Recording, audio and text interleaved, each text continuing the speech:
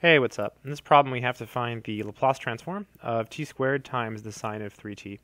So whenever you have t to a power times something that you can take the Laplace transform of, there's a formula that's very, very useful. So if you have the Laplace transform of t to the n times f of t, where f is something you can compute the Laplace of little f. This is equal to negative 1 to the n times, and then it's the nth derivative of big F. Okay, the nth derivative of big F with respect to s. And here, big F of s is equal to the Laplace transform of little f. So if you have t to a power times something you can take the Laplace of, this is a good strategy. So in this problem here, little f of t is sine of 3t. So all we have to do is compute the Laplace of little f.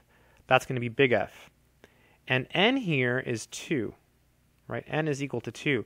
So then we got to take the derivative 2 times and then plug in 2 to this formula and we'll be set. So let's do it. Let's find the Laplace first of little f. So the Laplace of the sine of 3t. So what is the formula? So the formula for the Laplace of the sine of kt is k over s squared plus k squared. I always memorize it as follows. If it's cosine kt, then cosine has the s. If it's sine kt, then it's just k. So here k is 3, so we get 3, right, because k is 3, and then it's s squared plus 3 squared, so s squared plus 9. So this is big F, right? This is our big F of s. So now we have to differentiate it 2 times, right? Why? Well, because this is 2. If it's a 3, then you got to do it 3 times. If it's a 10, then you got to do it 10 times. So this here, we can bring it upstairs as follows. Good stuff. And now we can take the derivative of this. So big F prime of s, we can use the power rule and the chain rule. So you put the negative in the front, so you get negative 3 parentheses s squared plus 9, and then we subtract 1, so we get negative 2 times the derivative of the inside function. So the inside function, its derivative will just be 2s. So this is equal to, let's see, negative 3 times 2s is negative 6s. And then I guess we can bring this back downstairs. So this is s squared plus 9 quantity squared. Now, if n had been 1, we would have been set, but it's not. It's 2. So unfortunately, we have to take the derivative again. So let's go ahead and do that. I'm thinking we should just use the quotient rule in this case. So f double prime of s is equal to, so differentiating using the quotient rule. So the derivative of the top piece is negative 6 times the bottom piece. So s squared plus 9 quantity squared minus the top piece. So minus and minus is plus. I'm going to skip a step here. So we're subtracting the top piece, but it's already negative, so plus 6s times the derivative of the bottom piece. So again, chain rule. You bring down the 2.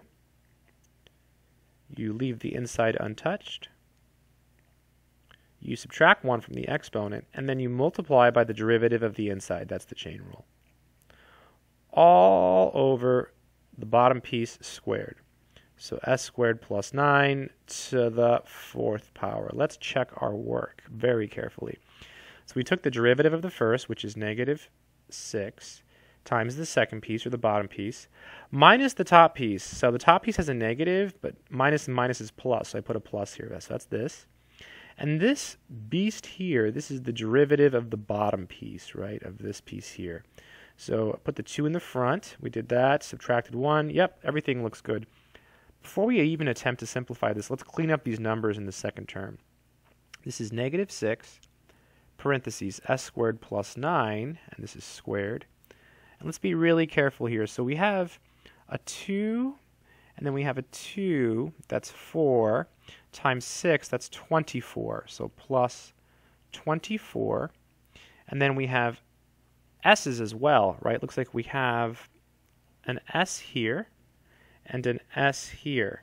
That's going to be s squared, right? S squared. And then we have the s squared plus 9. And all of this is being divided by s squared plus 9 to the 4th power. Let me just check that again. So 4 times 6 is 24. Yep, everything looks good. S times s is s squared. All right, that's a fading 9 over there. At this point, we can factor something out to make it look a little bit better. I think we can pull out an s squared plus 9 and also a negative 6. Let's do that. So f double prime of s is going to be negative 6, and then we're pulling out an s squared plus 9. And the bottom is unchanged for now, so it's s squared plus 9 to the 4th power. So we're pulling this out from the top, so that means we're going to be left with an s squared plus 9 here to the 1st power, right? Because what happens is it's to the 1st power because when you multiply, you add the exponents, right? 1 plus 1 is 2. Now we pulled out a negative 6, so we're going to need a negative 4 here because we need to get a positive 24. We pulled out the s squared plus 9, so that's good, and we're left with an s squared. That's this one here. Okay. These cancel. It's going to become a 3, so this is equal to negative 6. S squared minus 4s squared is minus 3s squared. Then we have the plus 9.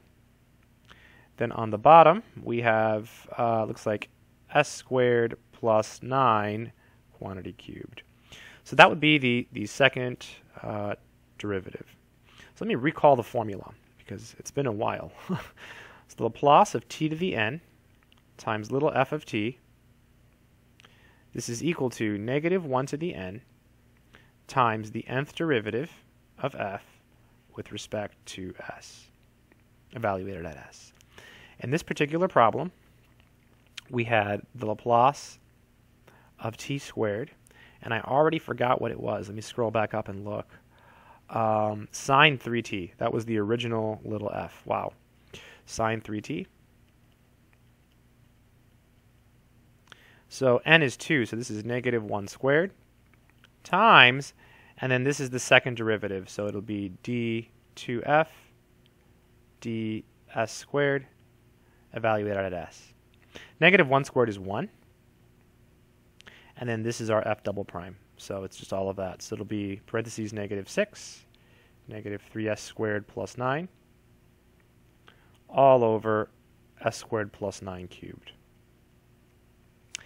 These go away. 1 times anything is that thing, so this is just the same as negative 6, parentheses negative 3s squared plus 9, all over s squared plus 9, quantity cubed.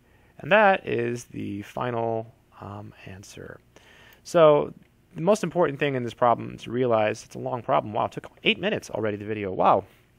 Is that, I'm glad it wasn't a 3, is that whenever you have t to a power times something you can take the Laplace of, you can use this formula, right? That's one way to do it. I hope this helped.